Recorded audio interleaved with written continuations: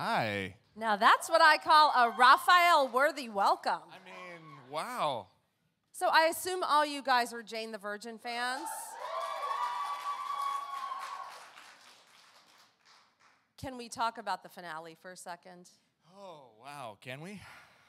Well, I'm going to make the executive decision that we shall talk Then we about shall. the finale. Did you guys watch the finale?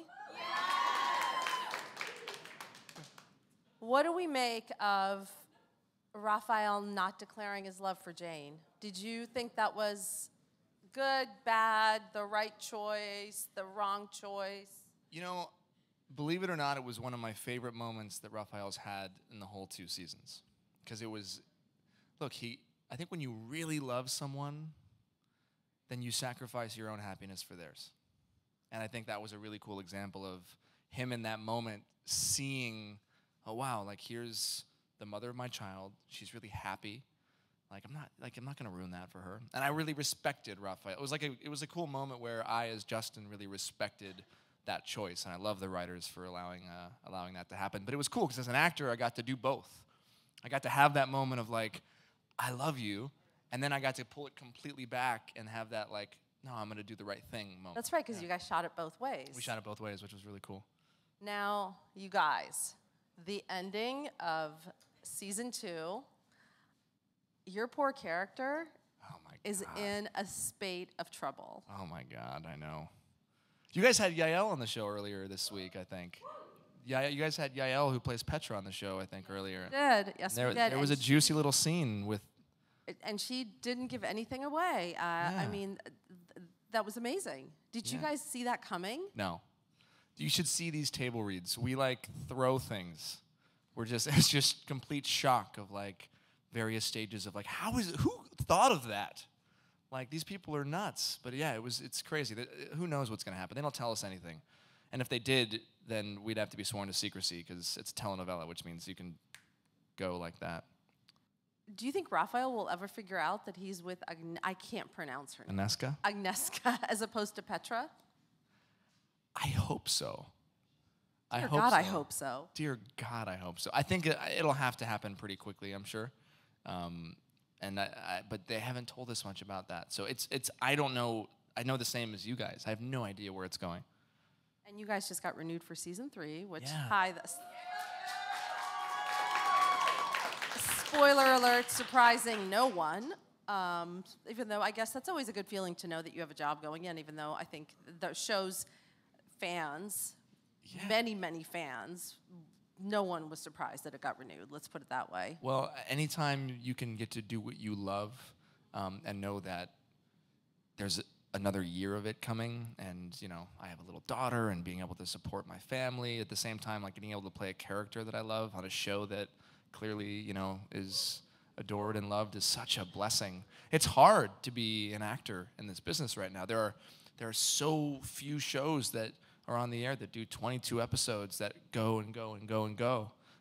So we're just blessed. We're so grateful. How did you get the role? How did I get the role? I auditioned. It's a funny story. I had actually left acting to start a production company. Because you had said that you felt that acting wasn't giving back enough, that it was too, I just too felt like superficial. Yeah, I just felt like I was kind of a puppet. I was just constantly getting rejected. I was being told no all the time, and then when I was told yes, I was saying somebody else's lines here or there, and there wasn't any. I didn't feel like I was being of service to humanity, and I think that's one of the things that there's going to be a point in all of our lives where we look in the mirror one day and we ask ourselves, how am I being of service to the world? How am I being of benefit to the human race? And I think what's cool is that you can figure out how to do that with anything that you do, with anything. So that for me wasn't happening. So I realized one of my true callings was to direct and to create stories that I felt mattered. Long story short, I was with my wife had introduced me to her manager, and I was looking for a new directing manager, and I ended up saying, well, at one point, maybe, I could audition every once in a while for fun, just to keep the muscle warm, and it was the second one they sent me. And Jane the Virgin was the second one they sent me, and I had read the sides because my wife had auditioned for Petra. And I was like, this Raphael character seems pretty interesting. And I was imagining, like, if she got it, like, who's this guy she's going to have to be making out with? Like, I wonder if he's going to be handsome or not. And, yeah, and then randomly they said I'm auditioning for Raphael, and then 2 days later, that was it. Did you have to have a chemistry read with Gina? Yeah, Gina and I had a chemistry read, and clearly there was none.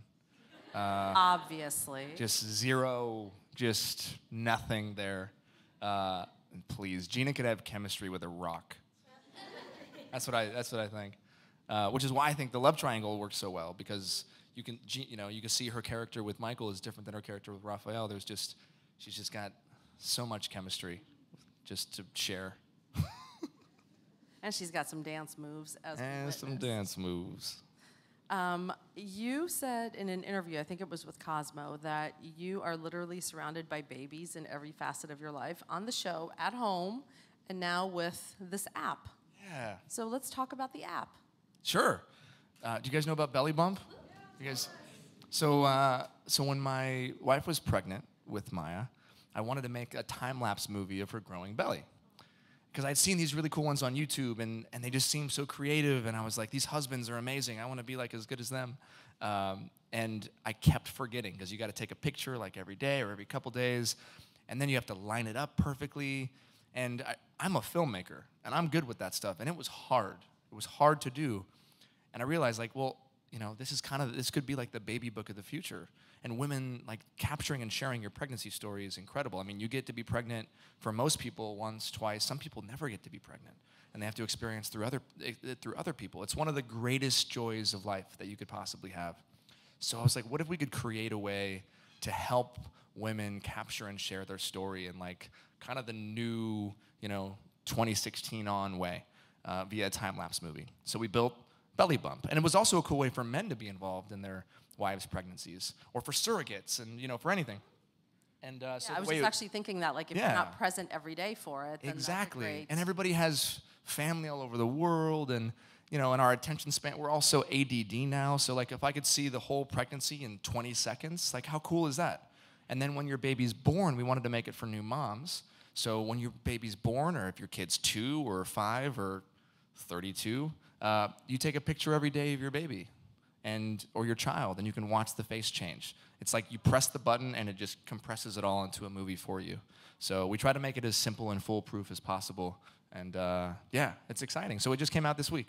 It's actually completely genius. Like, it's one of those things where you're like, how has this never existed before?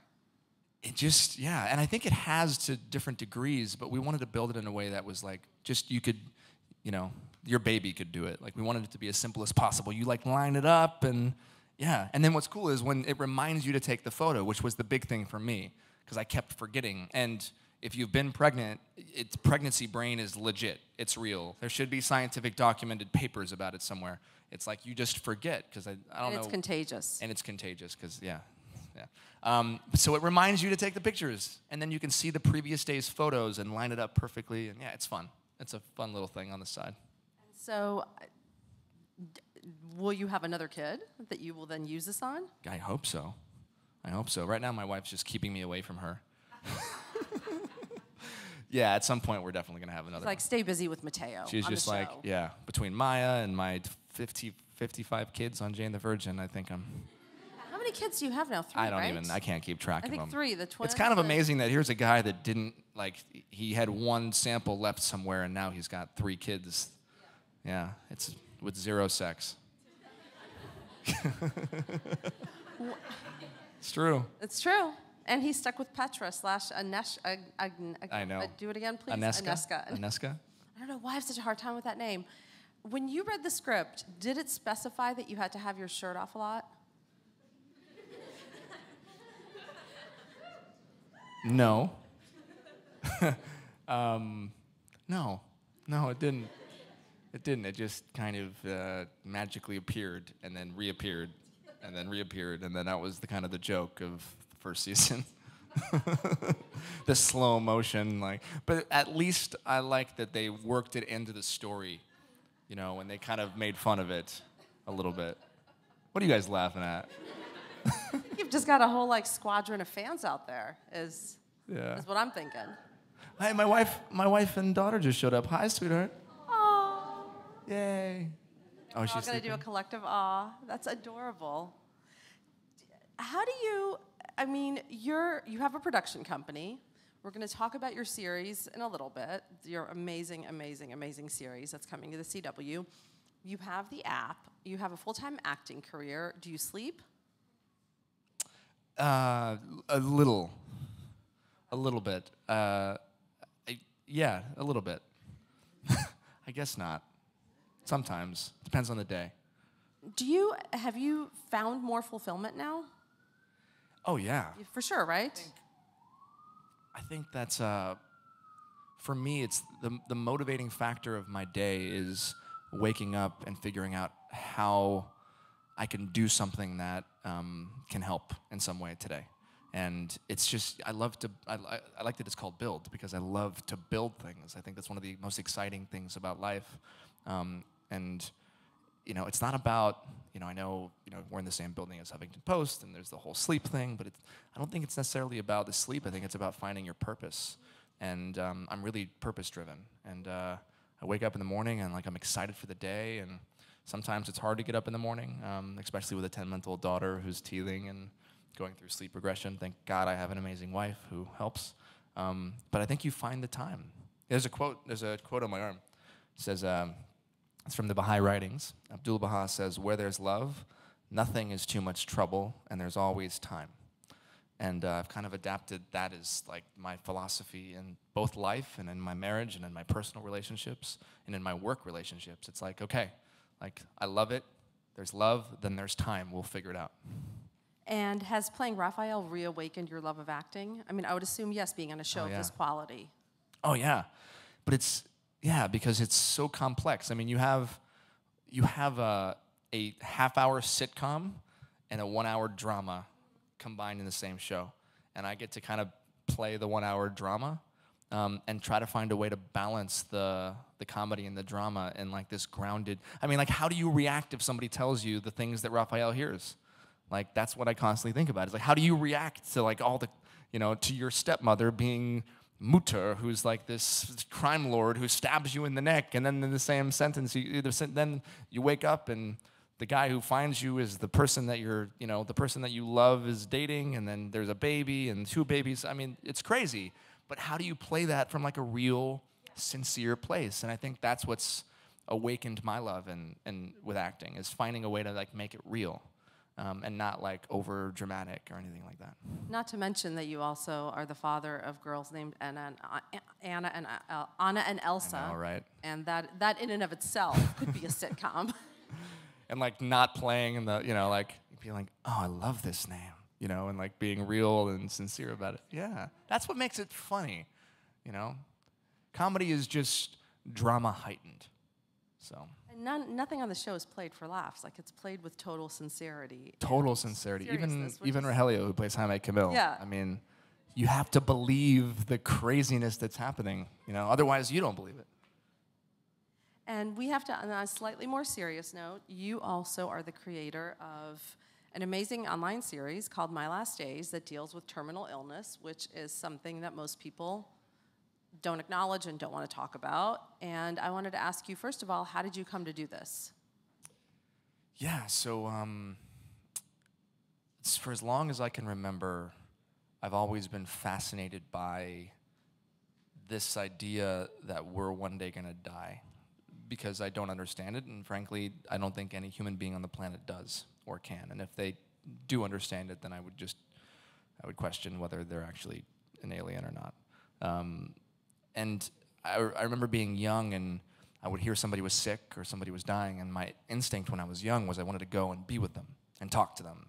When my grandparents were sick when I was younger, I would want to fly out there and be with them. And every time I left my grandparents, I would always have this feeling of is this the last time I'm going to see them? I need to make sure that I hug them enough, or it was always in my mind. And as I got older and I reached my mid-20s and I left acting and I was having that kind of existential crisis of what it is that I'm supposed to do, that was something that I kept thinking about. It was if I were to die tomorrow, did I do enough? Am I living the life that I really want to live? Am I living a life with purpose? Am I waking up every day and am I happy, with not just what I have, but what I'm giving? At the end of the night, am I going to sleep and feeling like I did good that day? And the answer was no. And a lot of the time, the answer is no. And I thought, well, if the answer is no for me, and I'm kind of in touch with that, I can only imagine what it's like for the rest of the world, you know? And we live in an age where, like, we're so connected with our phones. Like, we're Snapchat, Twitter, Instagram, blah, blah, blah, blah, blah. I'm one of them. But how often do we look up and we connect here?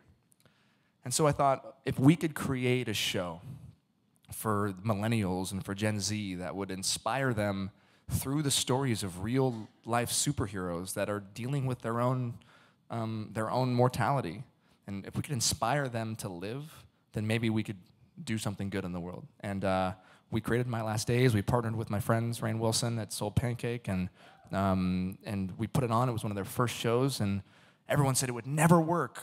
People like you would never watch a show like this. Because it's depressing. Because it's depressing, but I kept saying this isn't a show about dying, it's a show about living. It's a show about life.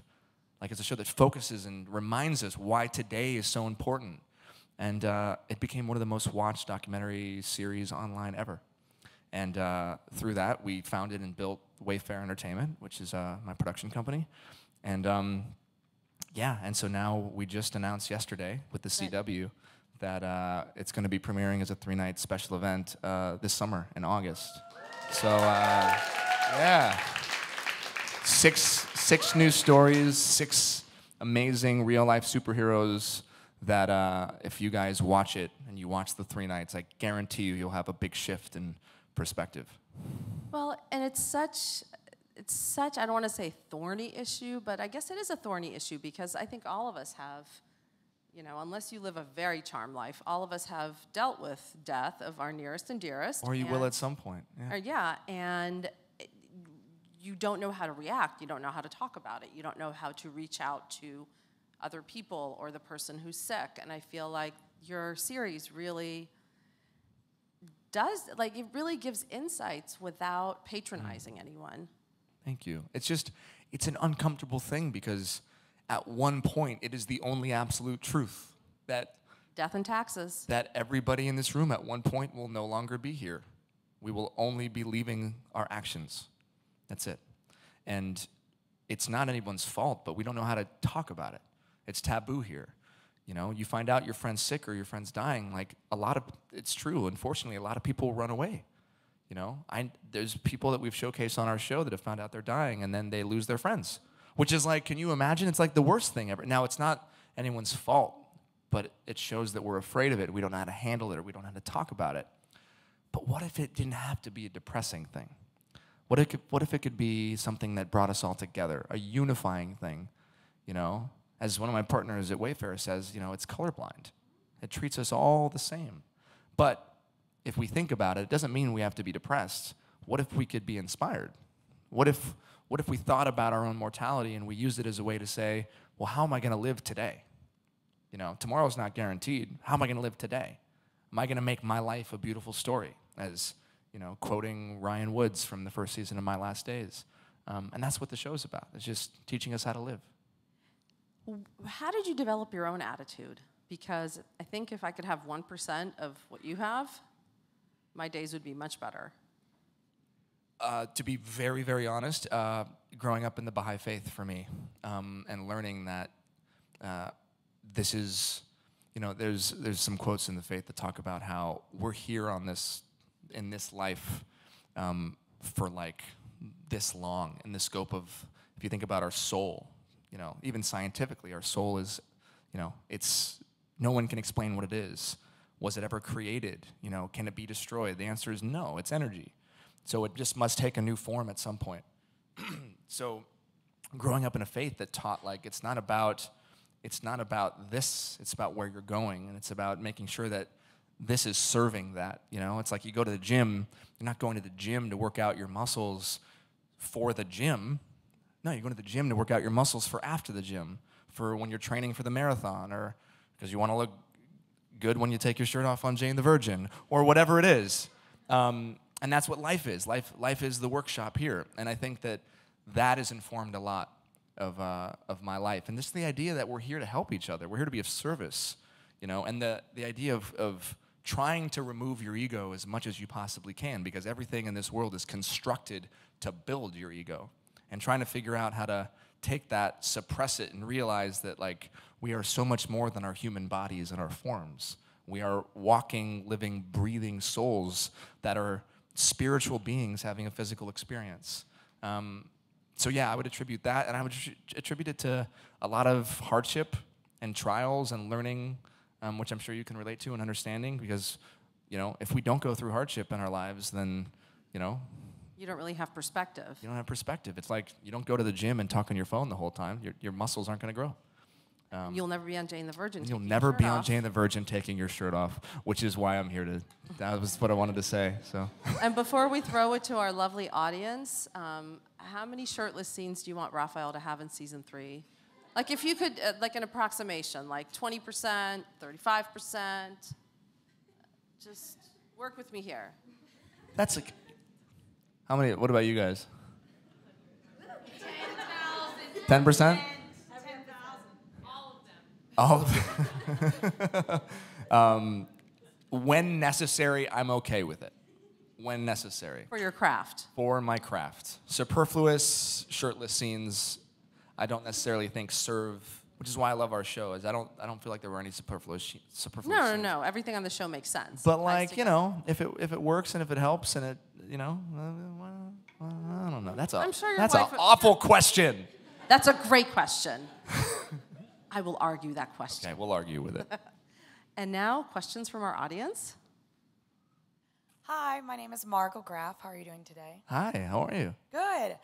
So I actually was with Yael at the UTA event on Monday, and now I'm here with you. So it's like a Jane the Virgin whole week, which I'm so in love with. But my question comes as a student in a conservatory right now, New York Conservatory for Dramatic Arts. I'm on my break, and I'm kind of always looking into new ways to still stay into my craft, my training, be warmed up vocally, physically when I'm, you know, on break, or whether it is I'm not on set filming something or, you know, working about to go on stage. How do you stay kind of in the moment and fully warmed up physically, vocally when you're not, you know, working on set or when you're just about to kind of go on set? That's a really good question. For me, look, I'm not your. Let's be honest. You're probably a way better actor than me. I'm not your normal, classically trained conservatory actor. I'm much more of a director that acts, and what keeps me warm is life. You know, when I'm walking down the street, like today, I was sitting down at the park, at this park over here by NYU, Washington Square Park, and I was sitting down, and I hadn't had a chance to sit down in a while and just be by myself, and I sat and I just started watching people, and I'm so fascinated and interested in, like, what is that guy doing, or why is that person doing that, or, you know, there was this guy that. There was this guy that had his headphones on and very tight pants, and he was shirtless and sweaty, and there was, like, you know, hundreds of people around, and he was, like, you know, doing all these, like, back bends and, like, things, and, like, very clearly showing off his stuff. And I was just imagining, like, it's so easy to judge that person, but what can I get in his mind and figure out why he's doing that and come up with a story that, instead of me looking at it and, you know, having like an opinion of why it's wrong, feeling like, well, why is he doing that? Like, what's his story? Like, you know, why does he need the attention? And whatever that is. And I think that for me is at least what the little thing that I try to bring to my craft is why someone does something, and I pay attention like that. So. Hi. Hi. Hey. So you have this incredible, like, entrepreneurial spirit. I was wondering where that passion came from, and if there was another exciting business venture you'd want to try out in the future, or like industry or something. Oh man, so many. Yeah, I would tell you about my business ventures that I want to start, but then there's a couple million people that have access to this, so I don't know if that'd be a good idea. Rule number one of being an entrepreneur: keep your secrets until you actually do something with them. My dad started the product placement industry in the early 80s. He was one of the first people to recognize that there was a business from taking advertising and putting them in movies and helping the advertising pay for the movies or for the TV shows. And so I grew up watching my dad come up with all these crazy ideas. And he was the first person, and to me, he was the first person that called that one day something like this would be possible, that brands would be merging with media, and there would be no more commercials, or commercials would be integrated. He called it interactive television. This was before the days of the internet. So I think watching my dad and seeing him take ideas and create from them was a big thing for me. I also think that creating things is so spiritual by nature, even if you don't believe in something like that. Because these things come through us. These ideas come through us. And how selfish of us if we don't actually do something with them. We all have great ideas. So what I say is write them down.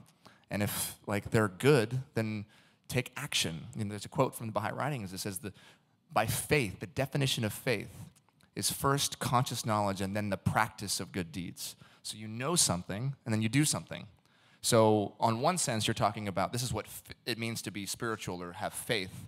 You know something, and then you do it. But then if you can apply that to creating a business, you know something, and then you do it. You don't just know something, because if you know something and then you never do something with it, then you're not being of service to anybody. And you can't just do something without knowing something, because then you're just an idiot. But it's the combination of the two that make it so cool and fun. So building and creating, to me, is kind of divinely inspired as well. Great answer. And we have time for one more question, please. Hello. What is your favorite moment in filming My Last Days? Oh, my God.